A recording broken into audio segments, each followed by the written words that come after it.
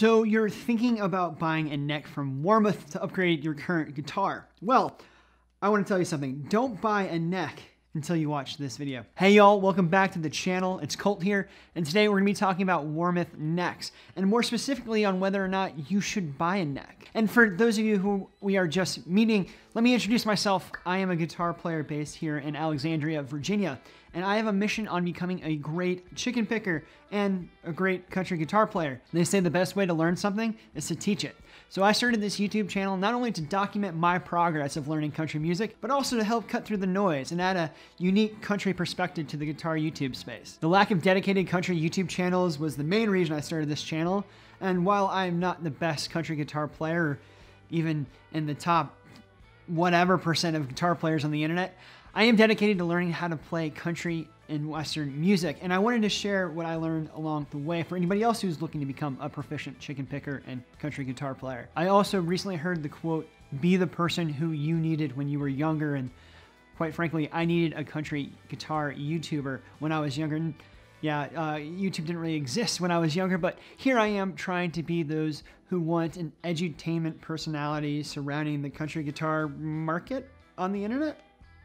That's my story. I'm sticking to it. So chances are, if you're watching this video, you're considering either a replacement neck for your Squire or another budget-friendly guitar, or you're in the market for a new neck for the parts caster that you are currently building. Now, right off the back, if you're just looking to see if Warmoth guitars are good necks, I do want to say that they are fantastic. The quality is top-notch. The playability is fantastic, and the aesthetics, I mean, just look at this Telecaster. The aesthetics are just sublime. However, there are a few people I wouldn't recommend buying a Warmoth neck. And there's also a few scenarios I would recommend staying away from buying a neck from them. But we'll get to that later in the video, but first, let's talk about the positives, shall we? One of the main reasons why I went with Warmoth necks was the fact that they had the seal of approval from old Fender themselves. The fact that the OG says that not only are these necks guaranteed to fit our bodies, but they're also allowing another company to build replicas of their own products, which Fender also sells replacement necks and bodies. So I think this alone is a huge positive for the Warmoth category. It's like Warmoth is living out the old Leo Fender's vision of replacing necks when the frets wear out instead of refretting the neck. Yeah, that was his original idea for the Telecaster neck. Why just refret it when you can just replace it? Seems silly now, but the fact that Fender allows and approves Warmoth necks is a huge positive in my book. Positive number 2. One of the most underrated features of Warmoth necks is its pre-built section. Now, it's a lot of fun to build out and spec your neck exactly how you want it, but the pre-built section has a plethora amount of different necks, and I don't know if it's from those who have gone through the checkout process and decided to cancel their order, or if it's helping people train or whatever, but chances are you could probably find a very close, if not an identical neck to what you're looking for on the pre-made section, and usually it's a lot cheaper. Let's say you're not too big into knowing about guitar stats and features, but you want to upgrade that Squire neck of yours to a better playing one. Well, in this case, the Warmoth pre-built section has you covered. They have a huge selection of pre-built necks that are not only cheaper, but can also be shipped immediately, which is awesome if your gas is acting up and you need that neck now. Also, now would be a good time to say I'm not sponsored by Warmoth. I'm just a fanboy, if you couldn't tell. Positive number 3, the playability and quality are next to none.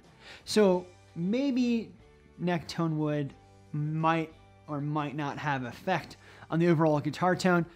Different conversation for another time. But the fact that you can get a neck from Warmoth and it be a single piece of wood, that really adds to sustainability and resonance.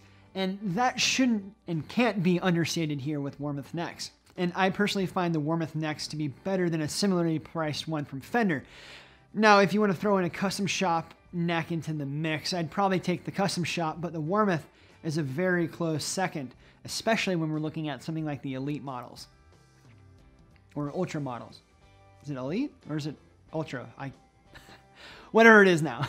My Telecaster is made from a smooth baked maple piece of wood with my ideal neck shape. And the great thing about a baked maple neck is that lacquer is not required in order to seal the neck due to the baking of the wood. You can't buy that from Fender directly unless you go through the custom shop. So the fact that I can get one from Warmoth is just simply fantastic. And I've probably used fantastic way too many times in this video already. Count them and let me know in the comment section below, because I'm curious how many times have I said the word fantastic. It's probably a fantastically amount of fantastic.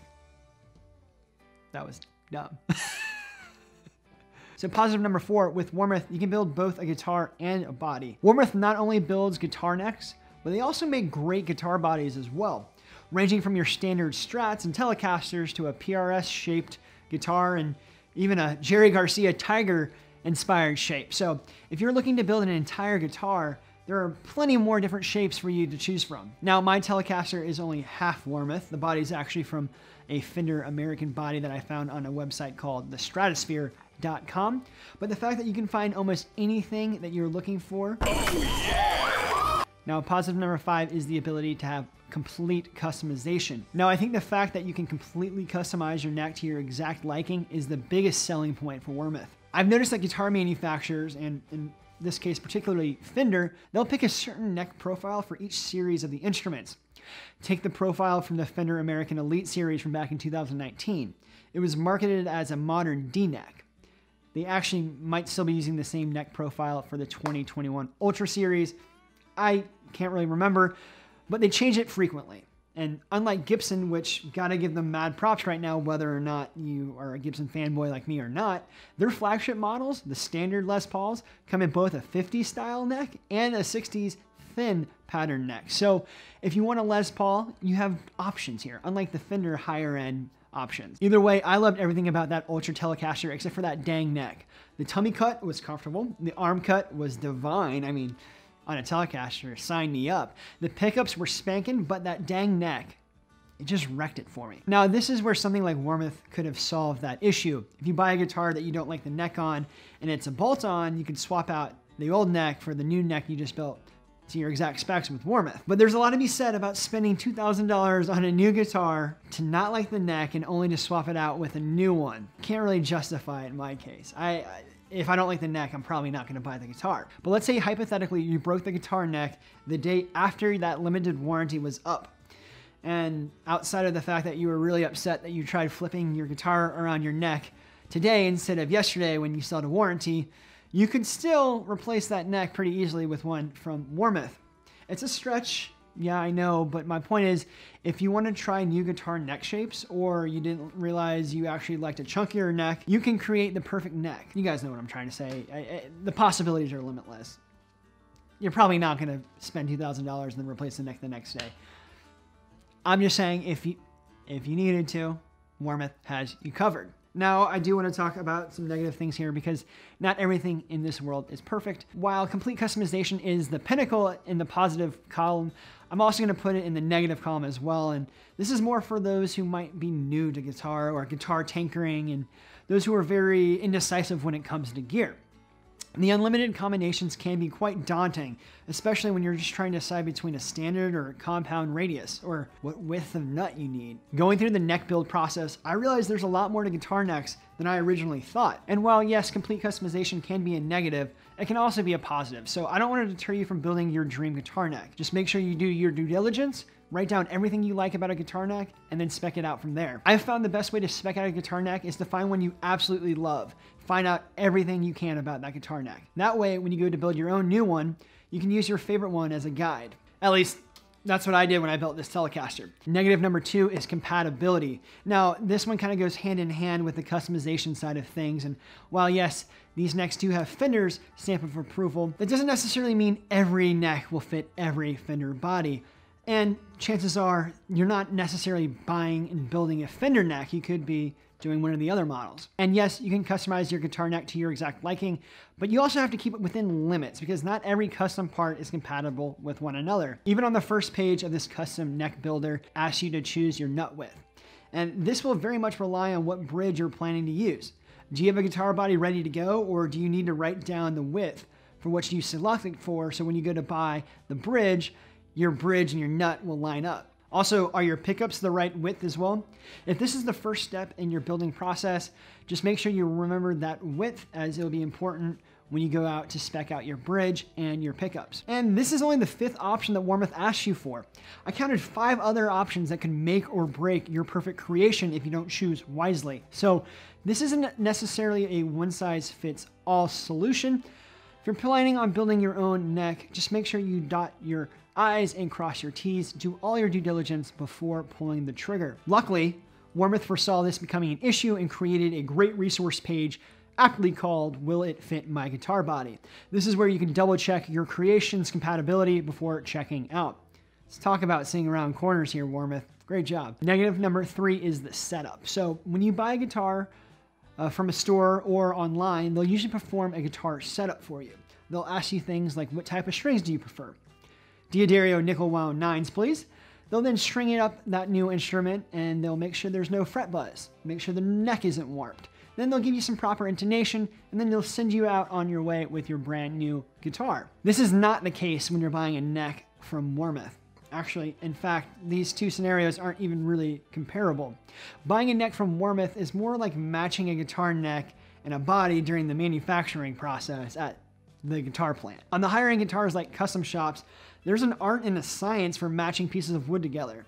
For all intents and purposes, we're going to assume that your neck and body are properly matched. And if you did your due diligence when speccing out your guitar neck, they're probably going to be a match. They might just not be set up properly with one another. Take my Telecaster here, for instance. This incredible roasted maple neck with compound radius was exactly what I needed. The heel fitted in properly, and the nut and the saddles were aligned, and I was thinking, man, this is too easy. But after a few frustrating months of trying to do proper setups myself, I ended up taking it to my local guitar repair shop and got a proper setup. Now, you might be planning on having your own luthier set up your new axe when you get it and complete it. I applaud you for that forward thinking. It just took stubborn old me a few too many frustrating nights to finally pull the trigger and go see someone professional to help with my neck problem. Turns out that the nut I ordered on the guitar was too short and needed to either be replaced or shimmed up. Guys over at Atomic Music here in Falls Church hooked me up, and now I have the best playing guitar in the DMV. Which leads me to my final point, and let's call this negative point 3.5, the Irvana nut. Now, I have never heard of the Irvana nut until country guitar player Jim Lill mentioned his Telecaster had a Buzz Featon nut, which gives proper intonation all the way up the neck. Now, going into this build, I knew that 3-barreled Telecaster saddles are notorious for improper intonation. So when I saw that Warmoth had a similar miracle nut option for their necks, I jumped at the fact that I could add a Irvana nut to my Telecaster. Now, I'm not really sure what threw off the Irvana's nut height. Maybe it's the compensated barrels that I chose. Maybe it's the compound radius of the neck. I'm not really sure. Maybe one of you guys watching know the answer to the problem. Let me know in the comment section below if you do. But who knows? Maybe it was something as simple as it was improperly cut that day. Mistakes happen. So what did I learn from building my own guitar neck? Well, for one, the amount of attention to detail a guitar neck needs to work properly, let alone play perfectly, is above and beyond my initial comprehension. Learning new things about this wonderful instrument is also really enjoyable. It's almost like learning a deeper lore to your favorite video game franchise or watching the director's cut with the director commentating on your favorite movie. It truly is the little things that make this instrument so unique. And thing number 2, it's given me a deeper appreciation for handcrafted instruments. Their ability to continually hit the marks when making some of the greatest guitars on earth is quite astounding. So, should you build your own neck or body from Warmoth? That really depends on how far down the rabbit hole are you willing to go.